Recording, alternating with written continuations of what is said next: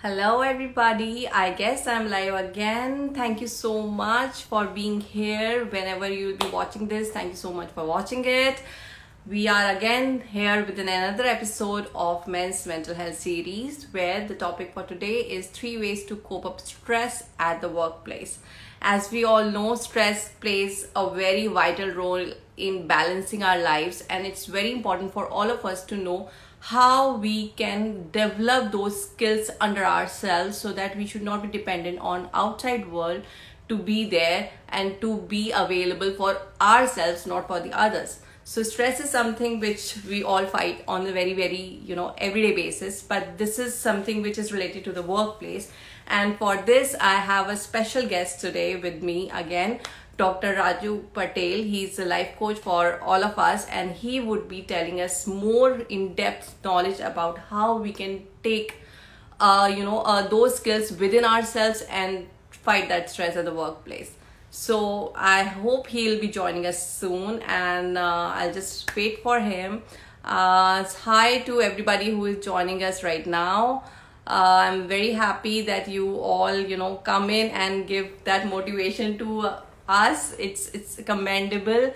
It's a very special day today. We have Father's Day. So from this platform, I would like to wish every father happy Father's Day. Thank you for all your support, the support which we see, the support which we do not. Happy Father's Day to everybody from all of us. I'll be waiting for Coach Raju to join us. I there. Let me see and wave a hi. Okay.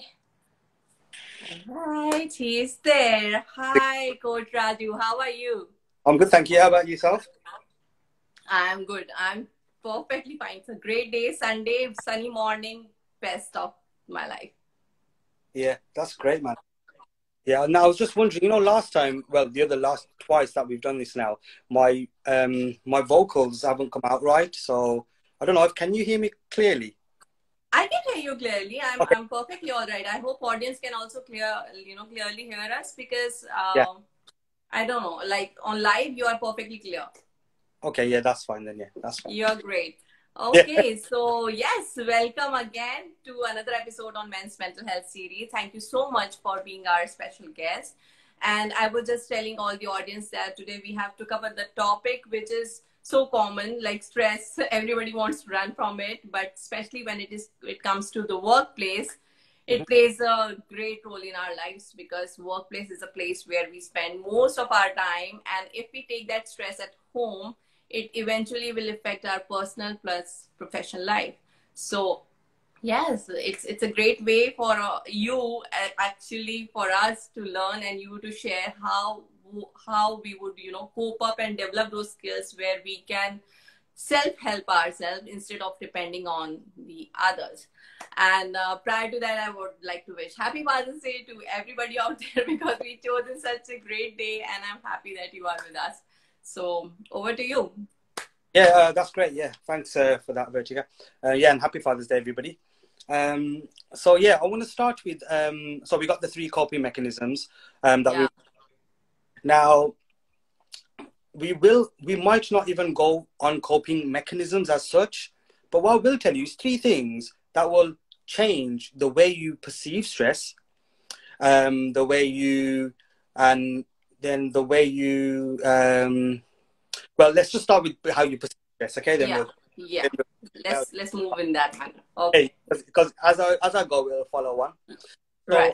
So see, now the issue isn't our workplace on where we work, and the issue isn't yourself either. So if you're stressed at work, it's not you or neither your work that you're doing, but what it might be is the outcome to the work.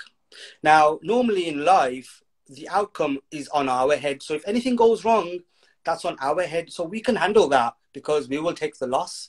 But when it comes to work, the company will take the loss. And when the company takes the loss, then you will take the loss, because you need financially stable with this job, and you need this work to then continue to survive and pay your bills, or look after your family and so forth. So it's very important. Stress in work is very important. When it's in your life, it doesn't really matter as much, because whatever you're going to take the hit on, you're going to handle it yourself. So yeah. So now, rather than you, it all depends on how you perceive the stress now. So if you're perceiving the stress as it for it to be bad for you, and this is backed up with a lot of research, that if you Yeah. perceive it to be bad for you, then this will then affect you more, and then you would try and run away from the stress, and then you won't be able to gain any endurance from this stress. So then you won't be Right. able to handle the stress next time when it comes. Now, when it's bad for you, anything is bad for you, because you're not being able to handle the stress, every time you're going into the flight to flight response, when you're in stress, you're going in stress, you're coming out, you're going in stress, you're coming out. That's Right. bad for you. You know, that can develop lots of cancers, and it can, a lot of health issues. But when you perceive stress as good for you, it changes the whole game. Okay. Yeah. Stress So, is good for me. I should think that manner. That yes, is what you're saying? yes, that's correct. Okay. So you need to see. Interesting. Yeah. So you need to see stress that is good for you, and I'm going to tell you how and why you should know, but it should work. Okay. I'm back on. Yeah. Yeah. So now, the more we see stress now, why it's good for you is because it transforms you. Okay. So years ago, if you talk to our parents, they'll say, "What is anxiety? What is depression? What is stress?" Like, they won't know these things because they knew that regardless, we have to work. We need to make the Right. money. Right. Whereas, especially in the UK, when you're getting the government helping you when you're jobless, these things occur for you. Stress occurs for you. Depression occurs for you. Anxiety occurs for you. And what you need to understand is that when you are stressed, you're transforming into a stronger person. So Right. back in the day, when say if there's a lion in the jungle, you see that lion, you need to obviously stress because it's your survival instinct now. So now when you stress, everything now will shut down in your body. Okay, so your immune system will shut down. Everything that's not needed will shut down. Your blood will rush down to your feet. So then you'll be able to run from this lion. Right. Okay, and if you need to fight the lion, then you'll get strength within you to fight the lion. Now, at that time, when you got a lot of stress at work and a lot of things are going on, or you got a lot of work going on, at that time, that lion's in front of you. Now, what you're doing is you're deep breathing. Like, how is that going to work? Yeah. What are you doing? You're drinking tea, you're trying to listen to music. The lion's in front of you. You need to either run or you need to either fight. It's Fine. one or the other. Do you know what I'm trying to say? Yeah. So this is where we go wrong. What the symptoms are coming like in this what the symptoms are and how we perceive stress is that no matter how much we try and run from it, that's how much harder it will always get. So I think perceiving the stress is the best one, where you're telling yourself, okay, I'm stressed. Now, why am I getting stressed? So what Hmm. the reason is, you need to focus on that. Do you get what I'm trying to say? So let's Yeah. go on to the second point. Is there anything else you want to say on that? No, so that's, I'm actually understanding that instead of running from that situation, that is what you're saying, you need to face it, Yes, exactly. right? Yeah. Right. That's Ex- a great point. yeah. Basically, changing the perception of your mind. That's the Yeah. basic part. Yeah. Yeah. See, because if you don't perceive it correctly, if you don't perceive stress correctly, all this information that people are giving out, especially online, do deep Yeah. breathing, listen to music, go for a walk, go for a run. Yes, it will work, but it'll only work for a bit. True. Okay, and True. that's a bit like the lion's in front of you, and you're closing your eyes, you're doing deep breathing and thinking, oh, the lion can't see me. Of course, the lion can see you.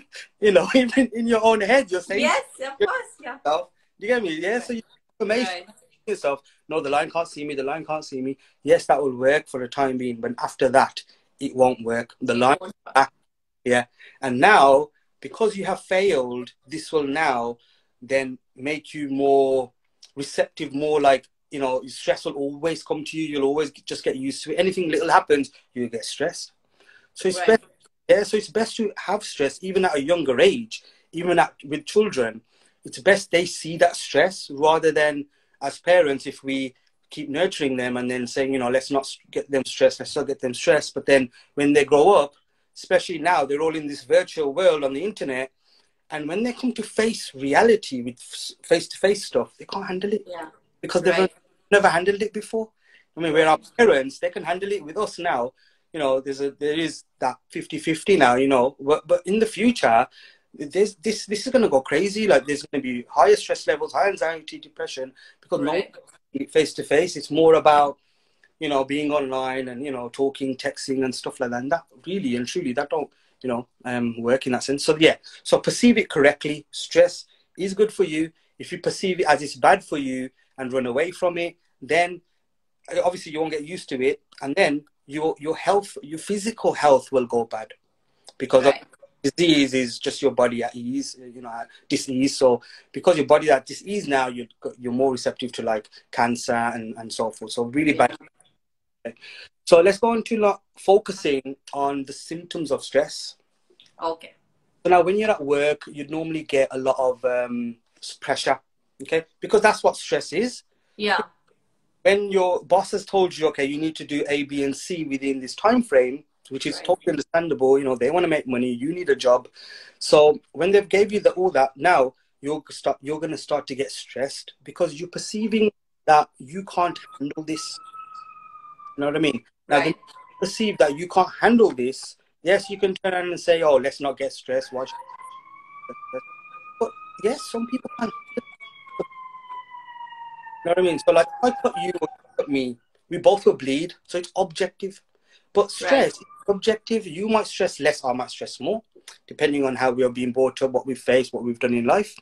Yeah. So these symptoms now, the stress is there. Now we can't do nothing about it. Now, the more you focus on the symptoms, the more you won't fight or flight, you will stay in freeze. So you'll stay in like going for medication, you will stay in like going for all the other, you know, deep breathing exercise, go for a walk, go for a run, Yeah. Yeah. stay there, because now you're only focusing on the symptoms. Same with anxiety, same with depression, this is all the same.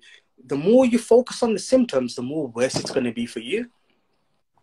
Now, if Right. you focus on what you need to do to not focus on the symptoms to get rid of the stress, but the best way to get rid of the stress is get the job done.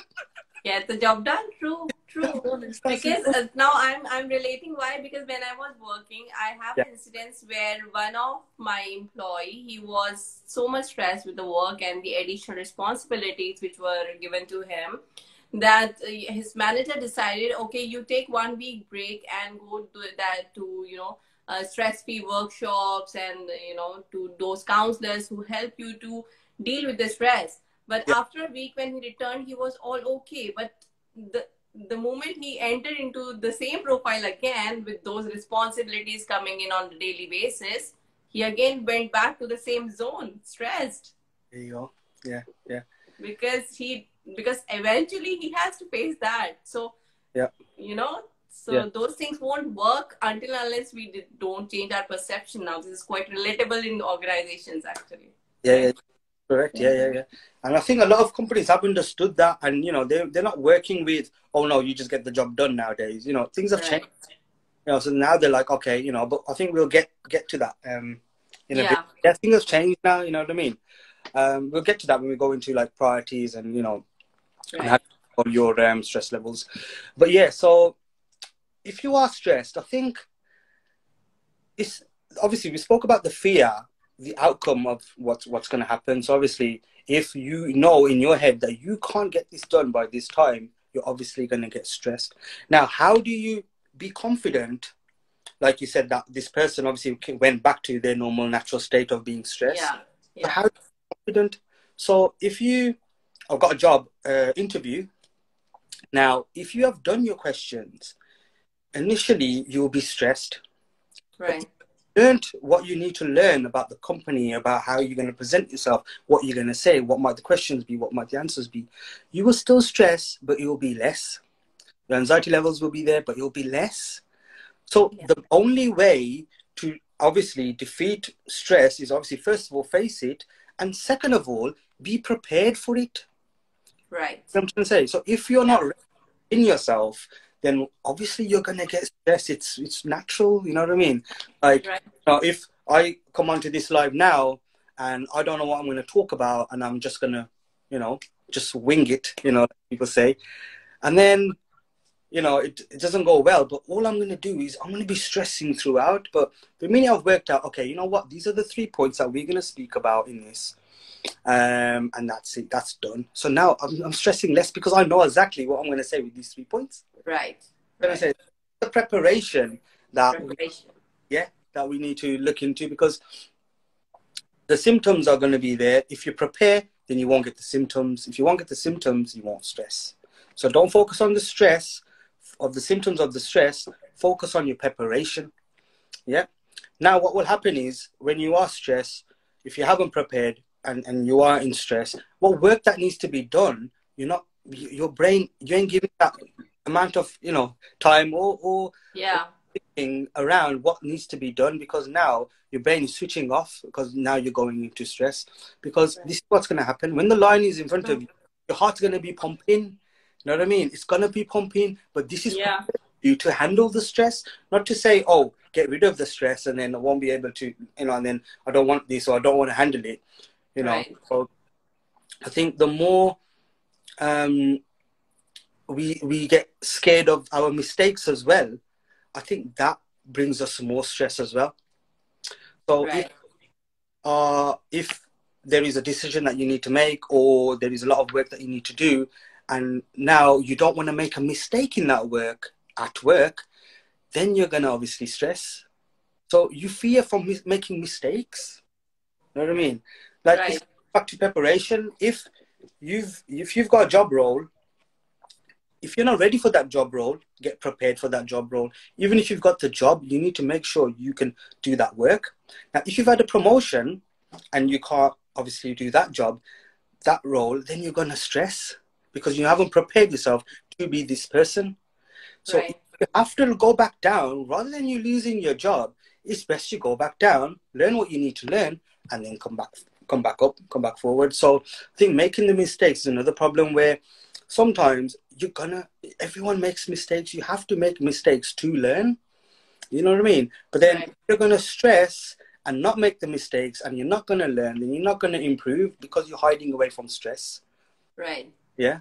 So I think that's the second point, sorry, is the symptoms of the stress. Don't focus on them. Now, if you really look at it, what else can bring the symptoms on at work generally is your colleagues as well. Because different. So true. Yeah. So everyone's different, and then we start to expect things from our colleagues. Our colleagues expect from us. If we do A, B, and C, they'll always say, well, you haven't done D. So, I think that's another thing that we need to look at, is that, yes, this brings me on to my third point, is prioritize yourself first. You know what I mean? You can do work for others, you can help them out, but get your stuff done first. If your stuff ain't done and you're helping Joe Blogs in the next office, and then your work ain't done, obviously you're going to stress. You know what I mean? Obviously you're not prioritizing yourself. You know what I mean? Now, obviously there's helping others to, when it comes to controlling your stress levels and prioritizing yourself, there's obviously your mental well-being and your physical well-being as well, and not just other people's work. So if you know your mental well-being ain't at what it needs to be, and you feel that you need some time off or whatever it is, rather than you going to work and then stressing and maybe even get sacked, it's best you take some time out, get your mental well-being in place, or even if it's your physical health, get that in place, so then you stress less, because this is just going to add on. You know what I mean? Because you are the most, you're the biggest priority. You are the biggest thing in your life. When it work, obviously survival, for money, or whatever it is, you're the biggest thing. So you need to be honest with yourself, and sometimes you need to communicate that to others. So if your workplace, you need to say, no, I can't do the job, I can't do the work, I've already got enough work as it is. If it's your boss, tell them, okay, yeah, I could do this, but I might need help with this. Can you get something in place for for this, or so forth, or whatever it is? Because what tends to happen is, at work, we want to be all good, and we want to be the best, and we want to do good for the company, and do good in the interview, and do well. And I totally understand that, but it's not, the sprinters, they don't last long. So if you put your all in the first week, the next week you're going to be stressed. You're going True. to, So true. yeah. Right. It's a It will marathon. happen. Yeah. It's a marathon. You need to go slowly. You need to make sure everything else in place is running smoothly as well, including you. And you come first. So as long as you're steady, you're not getting stressed, you're doing the work, you're improving, you're learning, rather than you sprinting, it's best you go slow and get that, marathon kind of thing in place.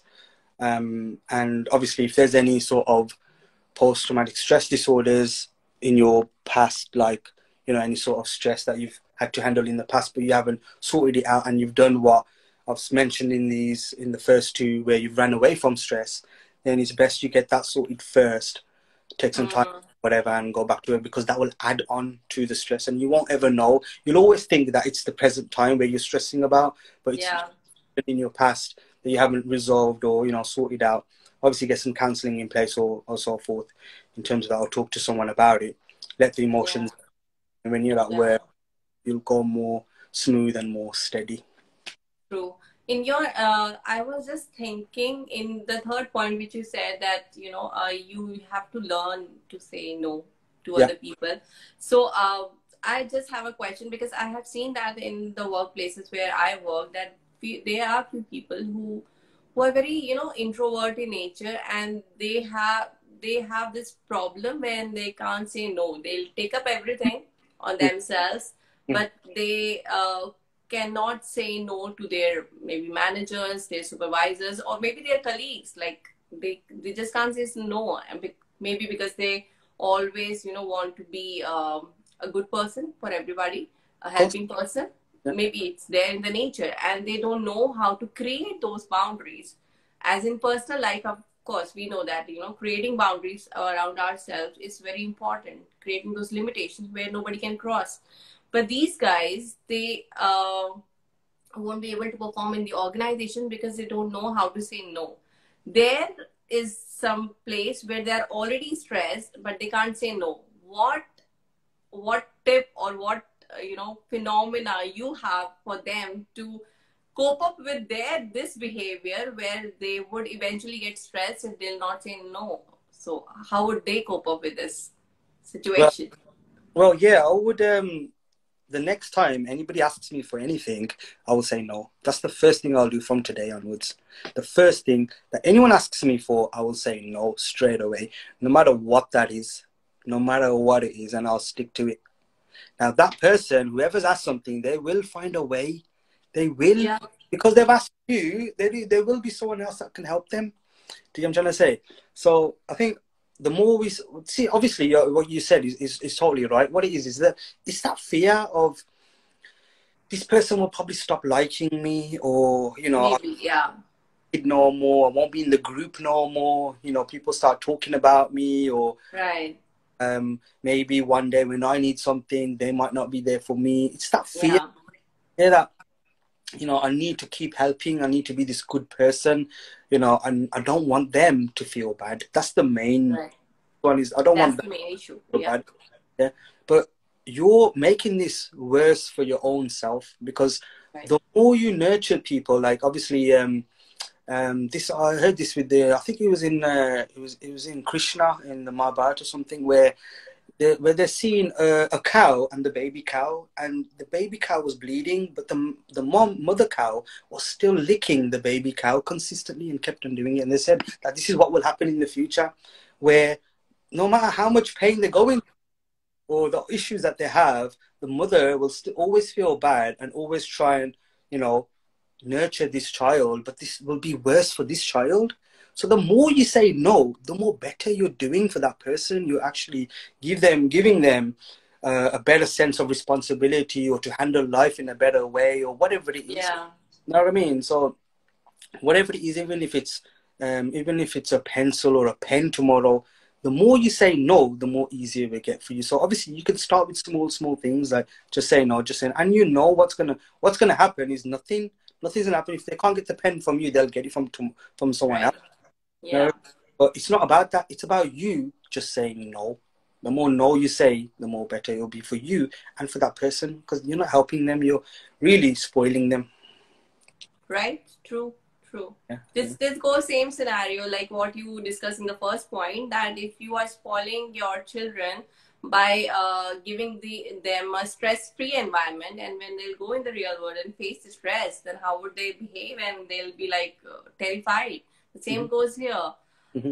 It's just the moment of getting that courage of saying no first time, because I know that's The very first, very difficult for such kind of people. It's first, just the first time that you yeah, have to initiate, yeah, and maybe later they can simplify their life and maintain that team player skill which everybody wants. yeah. Because your priority, you're the first person in Right. your list. Your family, anything, you the top person. Then everything will come. Because if you're not there yourself, you ain't got a job, you ain't got a family, you ain't got nothing. So Right. if you have to say no for that, and I know a lot of like in terms of mental health as well, a lot of fathers, you know, they would go through their day, they would say no or yes, or they would do so much what they can, but they might not able to fulfill the expectations of their family. And in the night, they will cry quietly. They will cry quietly in the night, and the next morning they'll have to go and deal with these expectations of their family members, and they won't tell no one. They won't tell no one. They will cry quietly, and it's okay. Like it's perfectly fine to cry, but you need to say no if you can't handle it. Right. You need to get that help. You need to either train your children, or even if it's your wife, like you need to tell them that this is where we at, and if they really love you, they will understand. And I think the more we hide our emotions and be strong with men's mental health, the more worse it gets for us. So it's best to True. say there and then, and not thinking that, oh, I don't want that other person to feel bad, and then suck up to yourself in the night. That's Right. just That's wrong. not correct. That's not correct. Yeah, True. you compare. Yeah. So So thank you so much for sharing that, because you just connected that to the Father's Day, because eventually oh, the great. father is supposed to be the strongest figure in the family, but a father should learn how to say no to their children when they have a demand. They have such demands which cannot be accomplished and which are not good enough for them. So that's a good tip for the fathers on Father's Day. Thank you so much for that. Yeah, but that is needed, because I remember that being when we are young and we ask our parents to give us this or that, or we have a list for them, they never express in front of us, but I know that somewhere inside their heart they're having a mini heart attack, that oh my god, how we are going to accomplish this, how we are going to get that for our children. And they do their best, they work 24/7 just to get those stuff for us. Instead of that, they should say no. They should start saying no to the children for their demands, which is really good. That's again will take a lot of a lot of courage to say yeah, no. I know as a father it's very difficult, but yeah, it's only the matter of saying once and let them know why they are saying no, yeah. It's tough not love. just a no. Yeah, it's tough love. You have to put that It's stone. tough. Yeah, True. yeah. Okay, so that's great. Thank you so much for those three self-coping skills which you just mentioned, the organization. And we not only discussed the organizations, we also discussed the, personal at family level, how a man can cope up with those stress levels and can take up all the family members and their loved ones with themselves. Because as we know, those who love us, they'll be with us, and those who don't, they won't understand us ever. So And it's okay. It's okay to not do things for them and get ourselves ruined and stressed just because we want to be in their good books. There's no point, right? and So thank you so much for that, Raju, and thank you so much for coming for this session. I really love your sessions, yeah, especially you are part of our Men's Mental Health series, and it's such a beautiful day to take time off from your Sunday and Father's Day. Thank you so much for that. I really appreciate that. yeah. No problem. Yeah, Yeah, it was good talking to you, Vertigo. Send me yeah, the live when it's done. right. Yeah. So I really love that. So thank you so much, and thank you for the audience to whosoever has joined us. If you want to reach out to discuss that in more detail, you can DM Raju. You can DM me. You can reach out to us for any kind of topic you want us to discuss on this platform, so that you can relate that to your life and get a stable, a fruitful, a mentally healthy life, because this gender of the society is really, really important to us. It's not only today that we appreciate fathers' efforts, which they are doing for their families, but every single day we need to appreciate that. And for that, I'm so happy that you are here for discussing and showing that, commitment is so important for every one of us, but we need our family to support us, right? Correct. So we need their support. Thank you so much. With that, let's say bye and let's get on again Yeah. with some other session soon. Yeah, 100%. Have a good Sure. one. All right, then. Okay, bye. Thank you so much, guys, who are joining in right now. Please go and check the IGTV. You'll get the full video over there. We discussed 3 ways to cope up with stress. And if you want to reach out, you can reach out to us. Thank you. Thank you, Raju. Yeah, Bye-bye. Okay, bye-bye. All right.